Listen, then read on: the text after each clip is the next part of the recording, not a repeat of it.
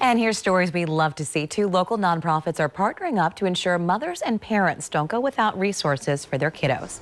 Change Today, Change Tomorrow, and Diversity at the Table hosted their third community baby shower on South 15th Street. The event happens every other month, and mothers, parents, and others are able to register and come pick up items they need for their children. This is a form of mutual aid, which means that the community comes together in order to provide resources to a larger group of community members. And the outreach continues. The organization's next community baby shower event will be on December 4th.